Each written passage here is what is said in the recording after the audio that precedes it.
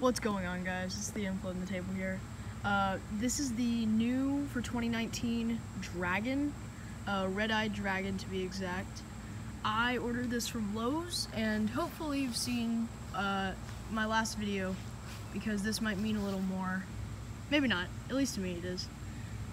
This is $179 plus tax, like $191, I think. Yeah, so let's go ahead and unbox it. I'm going to unbox it, inflate it, and review it. So I haven't done an unboxing yet on my channel. Don't really know why, but there's a first for everything, so let's go ahead and get started. I brought a kitchen knife out because I don't really own like a pocket knife, but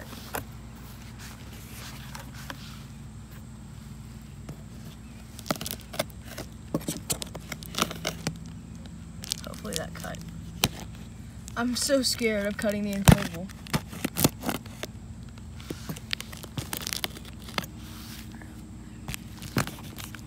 Oh crap.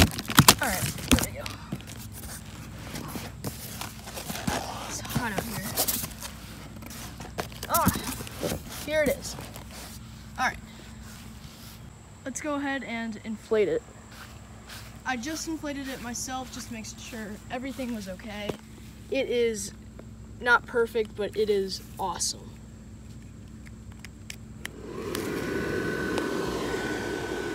I don't have it saked down or anything because I'm going to put it right back in the box afterwards. Hopefully it can get up on its own.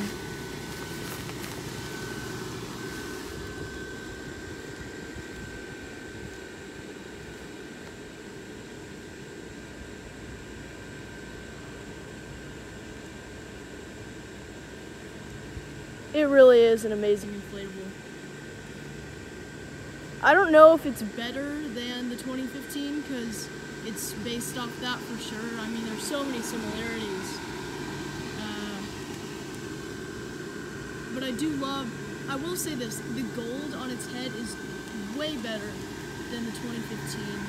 The scales are great detailing. The wings work well, way better than the 2018 Ice Dragon. That's for sure. It's got a zipper back here, vent, cord, and it's a new tail from the 2015. And I love these. That's new for the Dragon. The little like horns in the back. Got the box over there.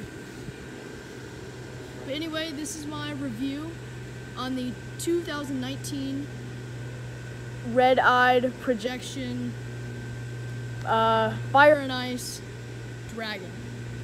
I hope you guys enjoyed the video. If you did, please leave a like, subscribe if you're new to the channel, and I will see you guys next time. Bye. One more thing to mention is that it does come with the 2018 stakes. If anybody was curious about that, it's the ones that you have to tie down, and then the horrible metal stakes that do not work at all. If anybody uses those, I'm sorry. But yeah, here's just some more info. And I'm not going to do a night review because I want to save it for my Halloween display video, which will be coming right around Halloween time. But anyway, yeah, I just wanted to give you that information that I forgot to discuss when reviewing it. So I'll see you guys later. Bye.